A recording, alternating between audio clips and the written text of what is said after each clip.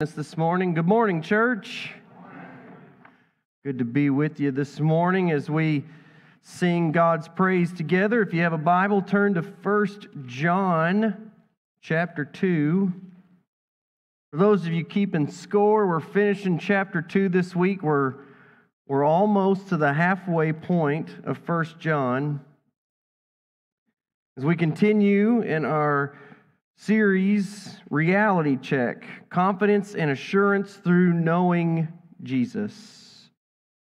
We've been reading through the book of 1 John, which was a letter sent by John to those in the local churches who had experienced false teachers in the Gnostics. They experienced those who had been loved and a part of their Christian community leave because of the world and this false teaching. John is reminding them this morning what is true and what is false, that their salvation is sure, the assurance of their salvation is sure. So how are they to live that out in a world that seems either apathetic toward Jesus or against Jesus? This morning, John will lead us to see how we can hang in there and be found remaining in Him. If you are able, please stand in honoring the reading of God's Word.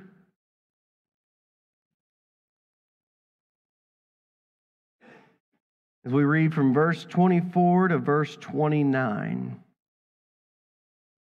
John writes this: "What you've heard from the beginning is to remain in you. If what you have heard from the beginning remains in you, then you will remain in the Son and in the Father. And this is the promise that He Himself made to us, eternal life. I have written these things to you concerning those who are trying to deceive you. As for you, the anointing you received from Him remains in you, and you don't need anyone to teach you. Instead, His anointing teaches you about all things, and is true and is not a lie. Just as it has taught you, remain in Him. So now, little children, remain in Him, so that when He appears, we may have confidence and not be ashamed before Him at His coming. If you know that He is righteous, you know this as well. Everyone who does what is right has been born of Him." Let us pray. Father, we come to you this morning as your people. We've gathered together to sing your praise. We've gathered together to honor your word, to sit under it.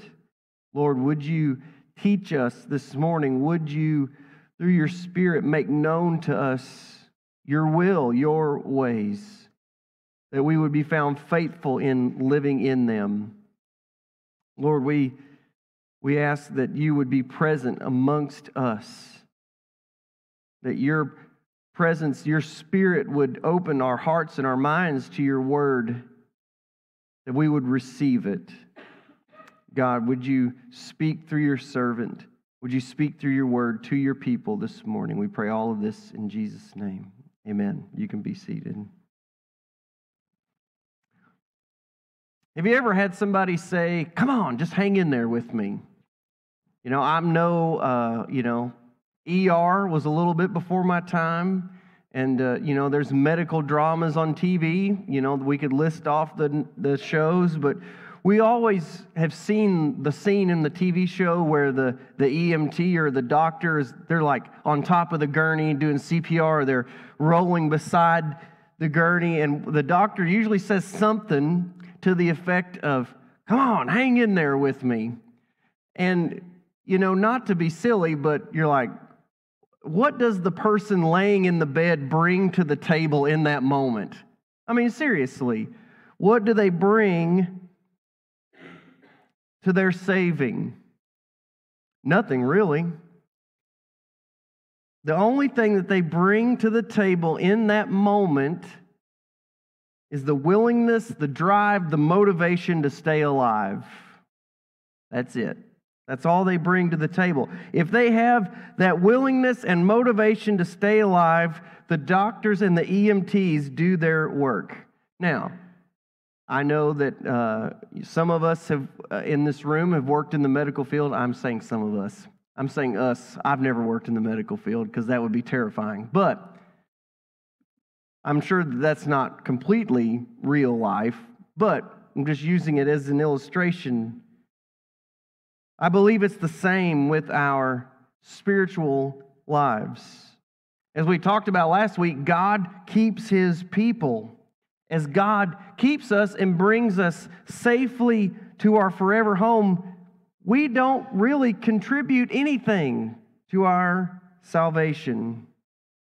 We bring our sin-sick selves. God is calling His people, His children, to remain faithful, to hang in there with Him. And as we persevere and endure in the Christian life, we must bring the willingness, the drive, and the motivation to remain faithful to Him. And the good news, church, is that God will do the rest. He will do the rest. The first truth this morning from our word is remaining in the gospel allows us to experience God's presence and promise.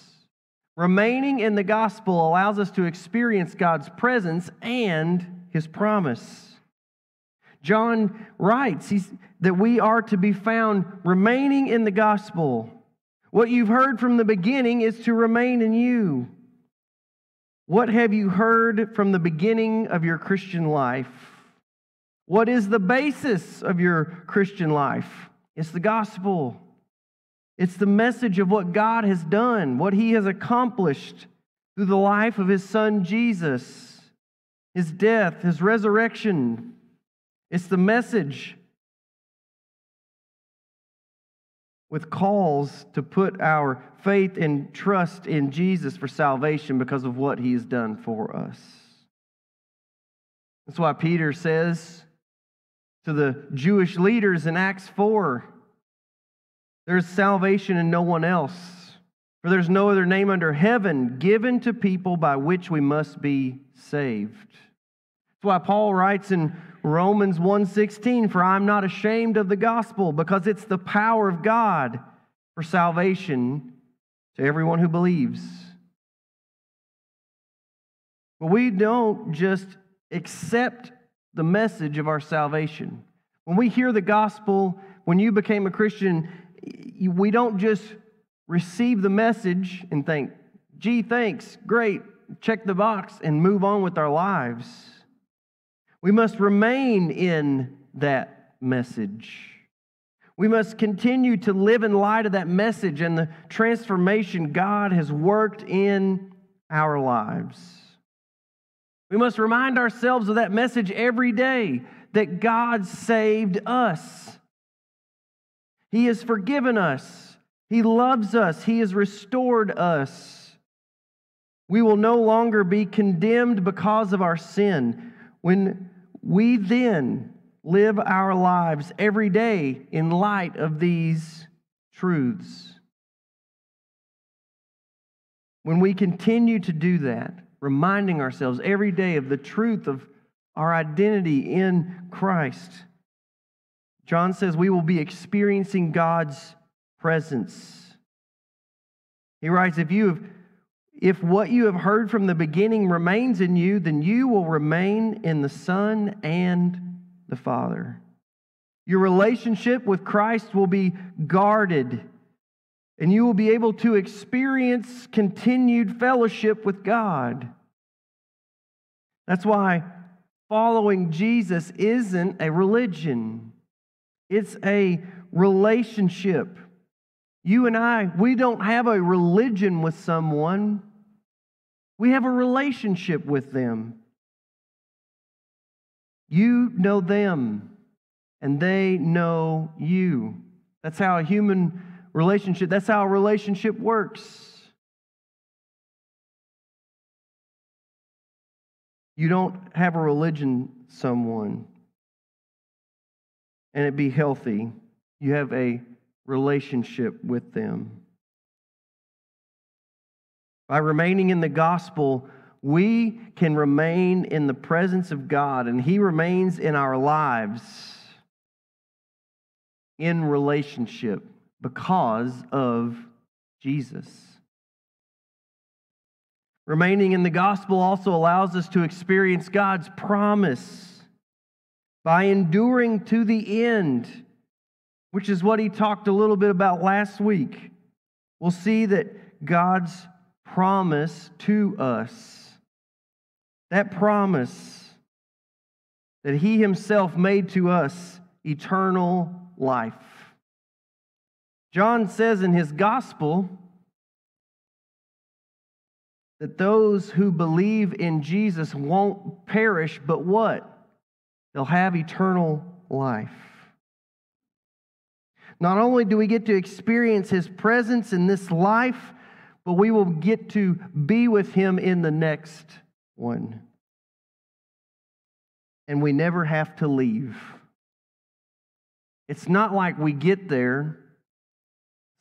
It's not like a meet and greet with the celebrity where you get to talk to him for 2 seconds and move on. We get to be with him forever.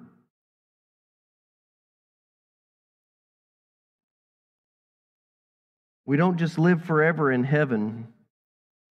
We don't just escape death and judgment.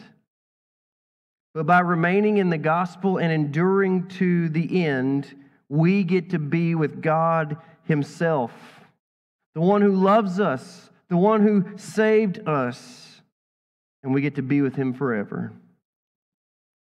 We get to be with him as he truly wanted us to be, in his presence without any blemish of sin. John MacArthur writes that if we stay faithful to the truth, we continue to experience intimate communion with God and Christ and persevere to a full eternal life. We remind ourselves of these truths every day. There's a pastor that I believe he just recently passed away in the last year or two. His name was Jerry Bridges. And he had this, he didn't come up with the phrase, but man, he sure blew it up, that's for sure. He had this phrase, preach the gospel to yourself every day. You think, but I'm already saved. Why would I preach the gospel to myself? You see, the reason that he believed that we should preach the gospel to ourselves every day is to remind us of who we were, that like sheep gone astray, we've all gone astray. For there is none righteous, no, not one. For all have sinned and fallen short of the glory of God. That's you, that's me. But then we remember that for God so loved the world that he sent his only Son, so that whoever would believe in him won't perish but have eternal life. That whoever, that's you, that's me. And we remind ourselves that when we put our faith and trust in Jesus, those who call on the name of the Lord will be saved. Those who confess that Jesus is Lord and they believe in their heart that God raised him from the dead, there's a promise that they will be saved. That's you, that's me. And then you think about Romans 8:1. Now, therefore, there is no condemnation for those in Christ Jesus. You and I, because we put our faith and trust in Jesus, we never stand condemned. And we remind ourselves of that truth every day. When we remind ourselves of that truth every day, it's refreshing our minds. It's calling our minds and our hearts to remain in the gospel. The gospel is not just something that we say, hey, I accept it, I get baptized, and now I'm going to sit in a pew the rest of my life. No, it's every day. It's everything we have. And if we remain in the gospel, John says we get to experience God's presence right now. And that we also get to experience his promise that he will bring us home, that we will experience eternal life. What a promise that God gives to us. Later on, and we'll read in a few weeks in 1 John 5, verses 11 and 12, John cuts to the chase. He said, this is the testimony. God has given us eternal life, and this life is in His Son. The one who has the Son has life. The one who does not have the Son of God does not have life. If you have Him, you have life this morning. Remind yourself of the gospel every day. Remind yourself of who you were and what God has done, and now who you are becoming because you're walking with Him. Our second truth this morning is the Holy Spirit gives us discernment between the deceivers and the truth. John says, I've written these things to you concerning those who are trying to deceive you. Who's trying to deceive? Who are the ones trying to deceive? Well, for starters, we know that John is writing in response to the Gnostics. He even goes as far, last week we heard him call them antichrists. Pretty strong language. Those who reject the true gospel message. But there are those in our world who are trying to sway us, draw us in, and lead us. In our world, even in our American Western culture now, truth has been taught to be relative. Unless it agrees completely with the world, then it's okay. There are those in the church who even preach that we can live our best life now and not faithfully enduring and clinging to Christ. There are those in the church who misuse the Scriptures. There are those in the world who would love for us to give ground on what we believe that Scripture teaches. And they try to accomplish this very subtly. They can manipulate and ultimately deceive. The evil one, he was successful in using the teaching of the Gnostics to lead those in the local church that John is writing to walk away. That the Gnostics would acknowledge Jesus, but they didn't preach the true gospel. And those that followed them left. They departed. And the evil one is still using that strategy today. He didn't shelve it. He's still using it. But the good news for you and for me is we don't have to listen to those voices. We don't have to listen to those voices. John tells us, he tells us about the Spirit's role in teaching us. He says, as for you, the anointing you receive from Him remains in you. And you don't need anyone to teach you. Instead, His anointing teaches you about all things and is true and is not a lie. Just as it has taught you, remain in Him. Last week we talked about the anointing we receive at salvation, that the Holy Spirit comes to live in us. Now, this doesn't mean now that you don't have to listen to anyone who is teaching and preaching the Word of God. John didn't just say, I don't have to listen to my pastor. I'm just saying that for my own selfish benefit, but because what's John doing in this moment? John is writing to them and he's teaching them, right? So it's kind of if we were to take that just at face value, it would be, that's kind of an oxymoron, John. But what John is saying is that anyone teaching and preaching the Word of God must be given a hearing. You are now listening to the Holy Spirit, not just anyone in the world. But John is getting at in this moment is we don't need to be taught anything that is contrary to the gospel in a way that is to be received and lived out. It's one thing that the Scriptures teach us. We are to receive that word. It says we are to experience the renewing of our minds, to live faithfully, to live fruitfully, But the Holy Spirit is the only one. And the Holy Spirit testifies to the Scriptures. So any other voice that commands that we listen to them, and it's their way or the highway, that voice is not of the Lord. That voice is of the world. So we aren't to receive that message and live it out if it doesn't jive with Scripture. And the Holy Spirit will teach us what is true and what is not.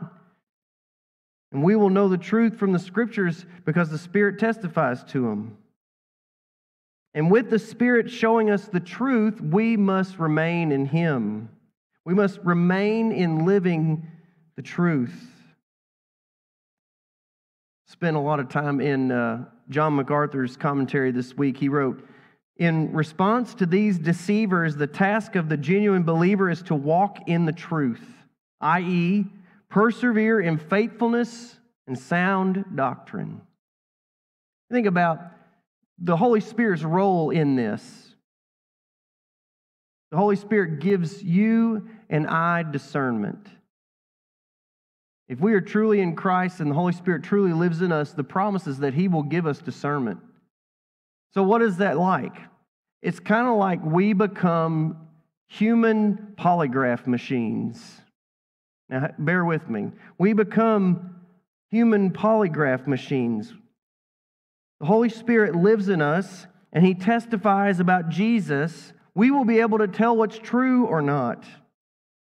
The Spirit testifies according to the Scriptures, which is why it's important we stay in the Word. But the Spirit uses all of that like a lie detector test. We can see something, we can hear something, and the Holy Spirit will give us discernment to see what it really is and be able to call it what it is. When we see or hear something that is contrary to the gospel, it's against the gospel, it's really, truly against Jesus, there's like this thing in our mind and our heart, those little things, if you've ever seen a polygraph test, our little antennas, spiritual antennas, will start going crazy. We'll start seeing things and we're like, oh, this don't add up. And that's the Holy Spirit giving us discernment. In his second letter, John writes, "I was very glad to find some of your children walking in truth, in keeping with the command we have received from the Father." We're to walk in the truth. And how we do that is by following the discernment of the Holy Spirit. Our third truth this morning is we are called as God's children to remain in Him through righteous living. We're called as God's children to remain in Him through righteous living. John writes, "So now, little children, remain in Him." We are called to be found remaining and abiding in Him. Abiding, that's the same word we get our root word abode, which is house, live. We are to live our lives in Him. John may be alluding to what he previously wrote in his gospel where Jesus speaks about abiding in Him. In John 8, Jesus said to the Jews who had believed Him, "If you continue in my word, you are my disciples." If you continue in my word, you are my disciples. And then John 15, "Remain in me and I in you, just as a branch is unable to produce fruit by itself unless it remains on the vine. Neither can you unless you remain in me." But why? He writes, "So now, little children, remain in Him." Now here's the reason. Here's the so what. "So that when He appears, we may have confidence and not be ashamed before Him at His coming." We're to remain faithful to Him so that we're to have confidence and not shame. We're to remain obedient to His Word, His Spirit, His calling on our lives. And we should live our lives every day in a way that we won't be ashamed of how we lived when Jesus comes back. That we can stand in the presence of Jesus our King in His appearing, and we can stand in confidence because we were faithful.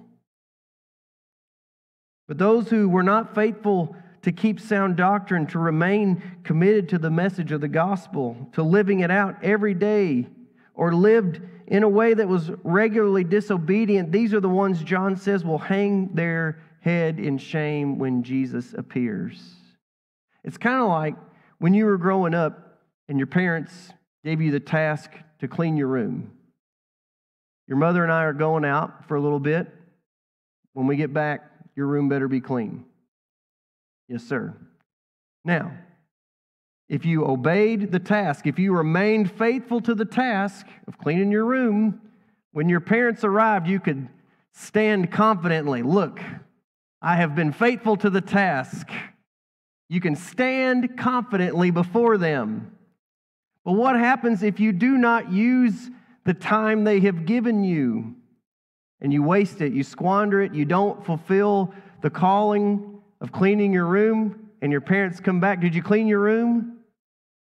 No. John says that we are to remain in Him because when Jesus comes back, if we are faithful, we can stand in confidence. Now, that doesn't mean we stand in our own perfection, but we stand in confidence and say, I did it. I did my best, and I did it for you, Jesus. But do you and I want to live lives that when Jesus comes back, we just have so much regret? Like, man, I squandered so much time. I squandered so many opportunities that we have to, stand there in front of Him in shame. John not only answers the why to the question, but the how. How do we remain? He says, if you know that He is righteous, you know this well. Everyone who does what is right has been born of Him. If you know that He is righteous and not you, if you know that Jesus alone was righteous and it was by His righteousness that you were saved, those who have trusted in Christ for salvation know this. If you have received the gospel, if you've believed on Jesus for salvation, you know that it's not by your works, it's not by your effort. It ain't you that's going to get you to heaven. It's Jesus.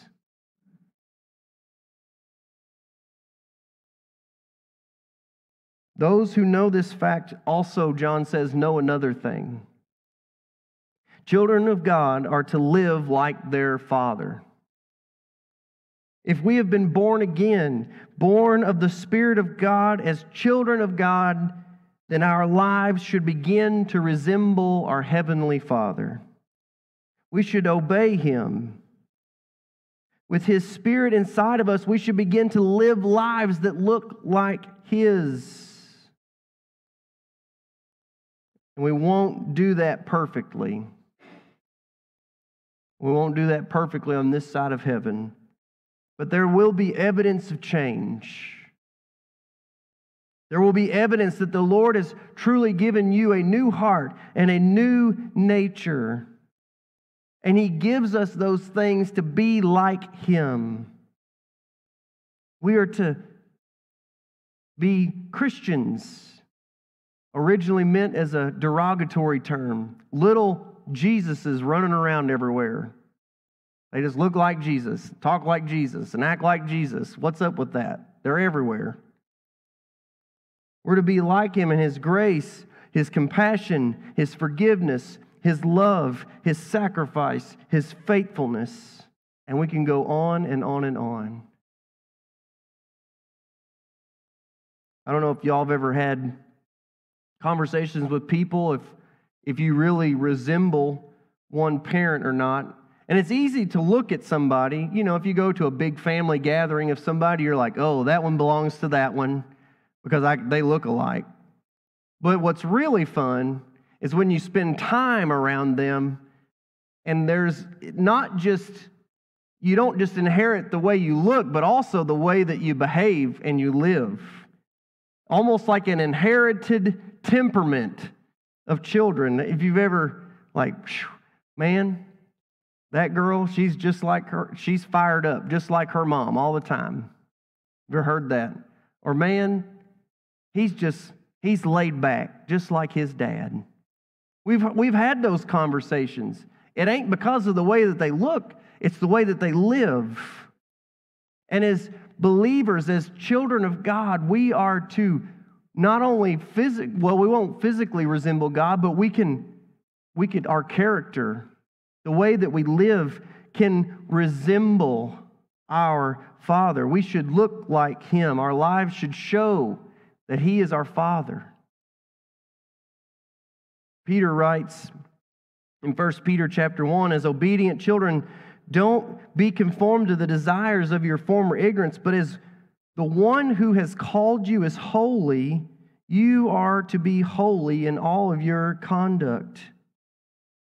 For it is written, be holy because I am holy. That's His calling on His children. Be holy, be set apart, live like me. So are you a child of God? Has the Father given you a new heart? Does your life resemble His? If you've never confessed Jesus as Lord, you can leave this morning knowing that you are experiencing God's presence and that you will inherit His promise of eternal life. If you confess with your mouth that Jesus is not only Lord of the universe, but also Lord over you, and you believe in your heart that God raised Him from the dead, Scripture is clear that you will be saved. Maybe you're here this morning and you are a follower of Christ, but maybe you haven't been as faithful as you should be in discerning between the deceivers and the truth. Maybe there are times that you just don't care about it. Maybe you should take time this morning, this week, to spend time in confession and repentance. Maybe you haven't taken your personal holiness as seriously as you should. I could be guilty of that. That I think, that's not that bad. We like to say that, it's not that bad. But maybe there's a news station, a Netflix show, a book that we should put down, online habits that we need to leave behind. Run to Him. Go to Him so that you can remain in Him, so that your life can show that fruit.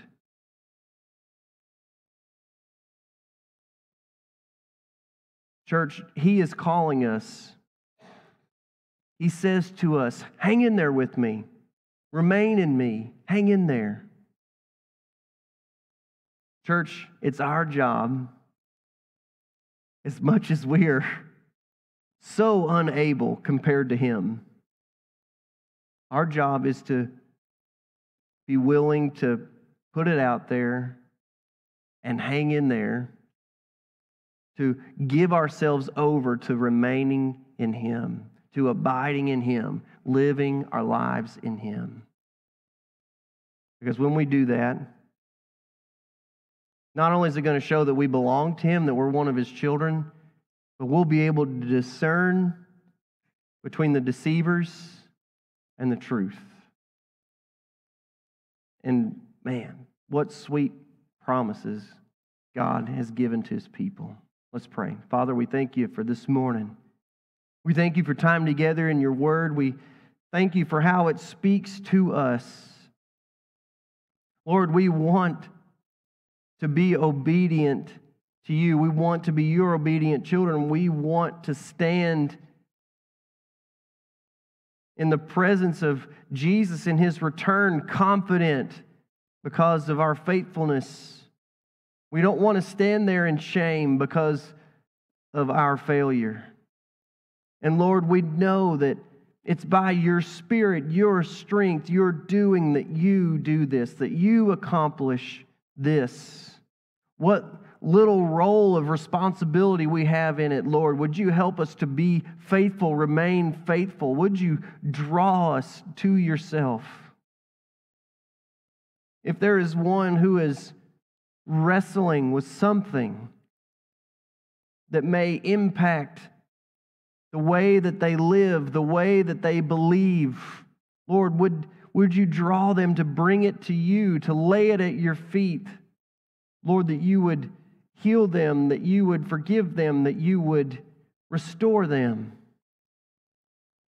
Father, if there's one here this morning who hasn't given their life to you, Lord, that they would know the salvation, the great salvation you offer them. That it's not just a one-time transaction, but it's a lifetime journey. That you promise to walk with them. God, you are so good and so faithful to us. Help us to hang in there and remain with you. Lord, be with us in this moment. We pray all this in Jesus' name. Amen.